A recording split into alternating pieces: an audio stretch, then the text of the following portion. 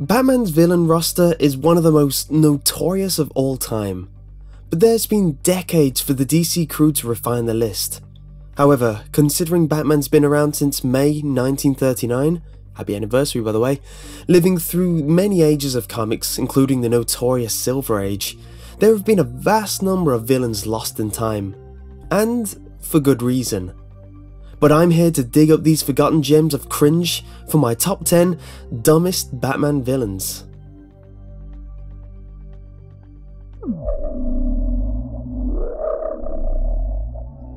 Ratcatcher. The genius influence behind this villain's name was that he was a rat catcher for Gotham City. After losing his job, he started to notice he had a strange ability to talk and control rats. He then used this power to stage various crimes in Gotham to get everything he wanted. He even gathered enough rats to create a large army to threaten against Gotham. Rats, however, are more of a mild inconvenience than an actual threat.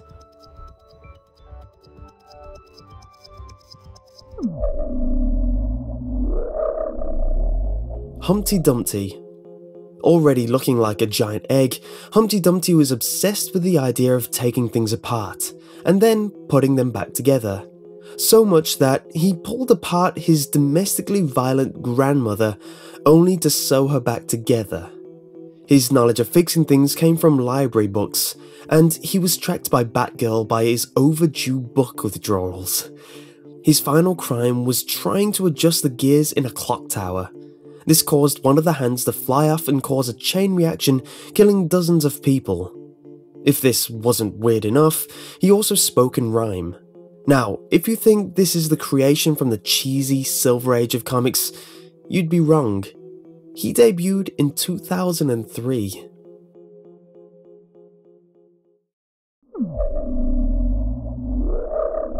Calendar Man. Put up your jukes, it's Boxing Day. And while that has literally nothing to do with actual boxing, Calendar Man will use that awful pun anyway. Now, originally I had Killer Moth on this list, but in recent iterations, Killer Moth has been useful for a corny cartoon villain in various animated series. However, Calendar Man has been irredeemable. This criminal will only perform acts of crimes on important dates. You got it, Mother's Day, Christmas, New Year's. But he also goes into some historical days as well. His costume is a red outfit draped with sheets of paper with numbers between 1 and 31 on them. These correspond with the amount of days in a month. The only tolerable way he's been used in recent date is his small cameo in the Arkham City game, in which you can visit him in a small cell and he will say a quip if you visit him on certain dates.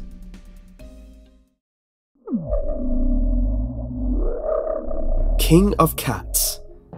This guy's title doesn't seem so bad. Who wouldn't want to be King of Cats? But he really doesn't have anything to do with having a lot of cats or ruling them.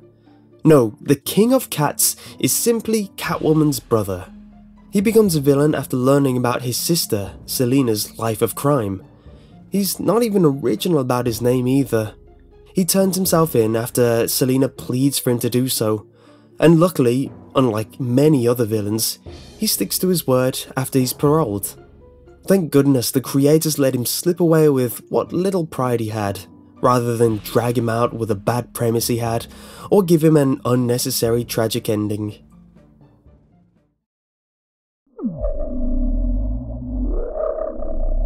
Egghead. This crime boss is pretty lame as well. He simply loves eggs. That's it. Egghead was created for the 1960 Adam West Batman series, and he's just a guy who likes eggs. I mean, really likes them. Of course, his head is shaved, and his head is roughly the same shape of an egg, so they call him Egghead. You get it? Yeah.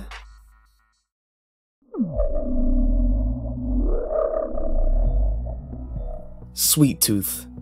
A lot of people know Sweet Tooth from the popular musical parody Holy Musical Batman, and you would have thought that they made him up to be a parody of the Joker. But no, he actually exists as a castaway one-off villain, and he actually used candy as his signature. He tried to change Gotham's water supply into nothing but chocolate syrup if he didn't receive $5 million, which doubles to 10 after Robin makes a joke about his weight. Shame on you, Robin. Don't you know that's fat shaming?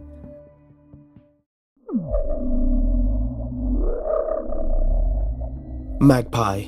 This woman's motive is that she was obsessed with shiny objects growing up. She worked as the curator of the Gotham City Museum of Antiques to be surrounded by the valuables she loved. Upon realizing that she could never own everything shiny, her mind snapped and she became a thief. She would set booby traps for anyone who would try and stop her from completing her shiny collection.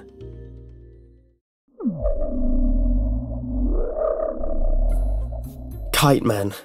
Because being obsessed with eggs wasn't the most ridiculous thing to come up with for a supervillain motif, no, try Kite Man, who had an arsenal of kites to use at his disposal. He would ride around on a large kite and keep so many kites on him it would overwhelm his enemies. It seems the writers had a bit of remorse, as he is one of the few criminals, including Sewer King, Mirage and Rawson, beaten to death by the Intergang boss Bruno Mannheim when the villains refused to immediately submit to Intergang. Intergang proceed to wipe Kite Man's name for the public records as if he had never existed. How convenient.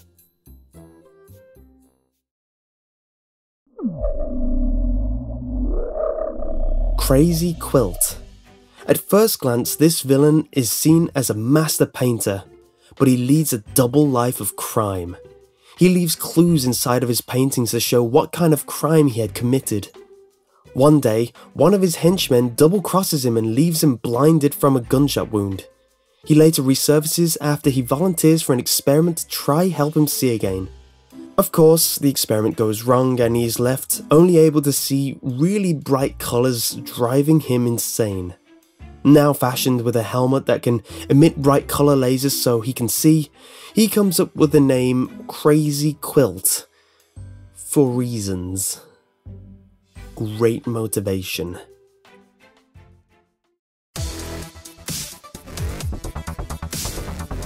Cluemaster. Cluemaster is pretty much a knockoff version of the Riddler. He was a failed game show host who lost his job and became a criminal, seemingly the second choice in anyone's profession in Gotham apparently, and every crime scene he would leave behind, on purpose of course, a clue as to where he was or who he was. A clue to the Batman. It's just to put this in perspective, he left a clue behind for the Batman, the guy who can figure out crimes when you don't leave clues behind. Because that's a smart way to criminal. Well done, Cluemaster. You get an A for effort. No, you don't even get an A for effort. That is awful. You should give up.